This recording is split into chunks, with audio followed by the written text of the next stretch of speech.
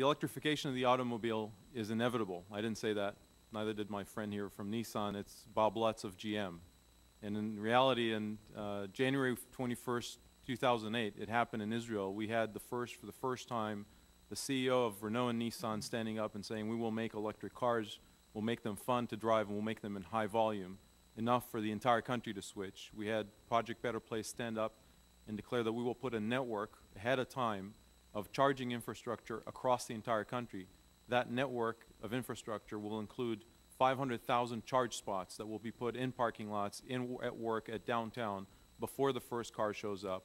It will include swap stations that enable us to swap batteries as we go through the freeways, and it will include scheduling software that enables us to charge these cars without needing to bring down the grid every time everybody connects to the grid. We also had a policy by government that decided to push this switch, this change from oil to oil independence within less than a decade. A president who stood up and said, we will get off oil within this decade, and a policy that was put in place to actually make that happen faster than 10 years. The electric car has a secret. Secret is you have to separate between the battery and the car if you want to make consumers adopt it faster. The battery is not part of the cost of the car. The battery is a consumable that is equivalent to crude oil. If you separate between the car and the battery, and you put the infrastructure in place to charge, you open a menu of sources to generate the electricity, the energy required for that car.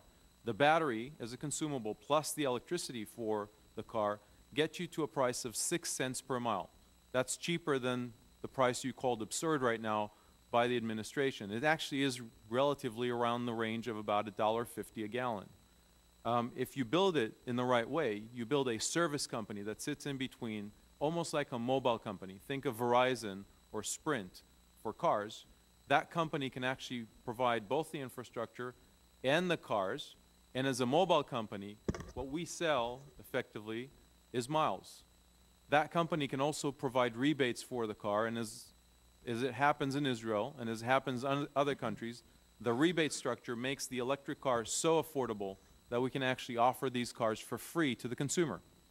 When you offer free cars with zero emission, with zero oil to consumers, they usually go for that car. Question is, how much do you need to put in the ground in order to make that infrastructure happen, and how fast can it happen?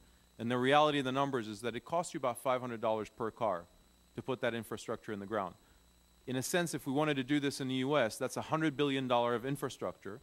The equivalency of 2 months of oil imports would get us off the addiction. 2 months of oil imports, most of which would actually go as jobs. $80 billion will go as jobs in installing the infrastructure in the ground, jobs we cannot outsource outside this country. How fast can we do this is a question of policy in the country. Denmark, which is another country that adopted this model, had put a policy that sets the price of a car, gasoline-based cars, at 180% tax to get off gasoline, and a zero-emission car at zero. Hence, you get asked, do you want to buy a gasoline-based car at $60,000 or get an electric car pretty much close to free? And I think that if you choose $60,000, they'd actually like you to leave the country. You failed the IQ test in that case. Every year we wait costs us $500 billion of oil imports and $300 billion of the wrong cars coming onto our streets.